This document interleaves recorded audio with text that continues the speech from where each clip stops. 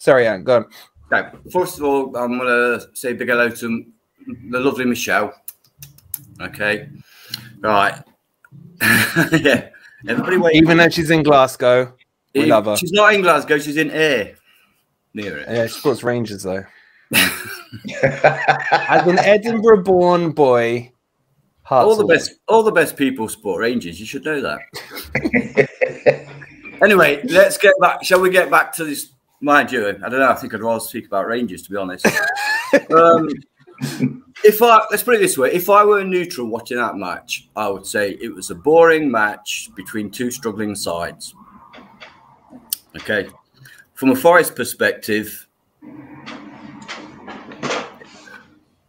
I can't. Don't hold back, Ed. I can see you biting your tongue about something. Yeah, I can't get excited about it. We set out for a point, and we got a point.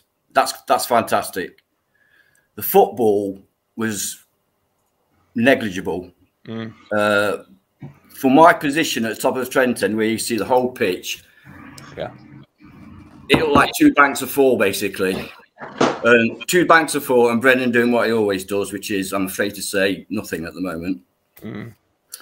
The selection, I thought, was awful. I think the Mangala and O'Brien are automatics. I think Ryan Yates was my personal man of the match, but I still think that O'Brien and Mangala are automatics. Steve Cook did absolutely fine, because when Steve Cook plays right at the back with no space behind him, he's absolutely fine. But going forward, if we're honest, going forward, we didn't offer much.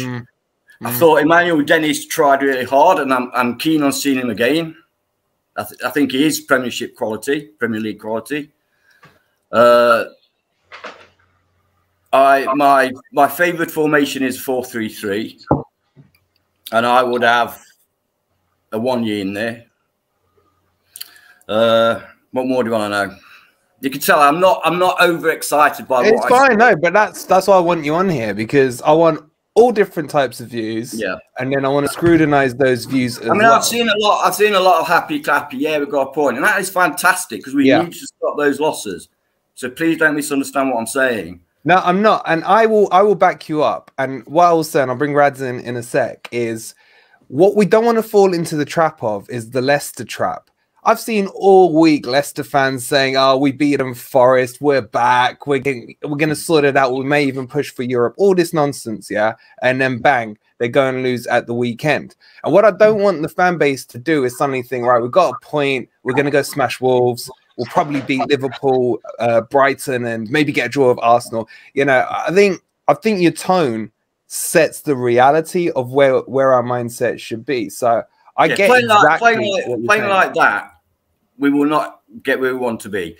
But Steve Cooper himself did say that. Yeah. He did say that is not how I want to play. Yeah. So credit to him.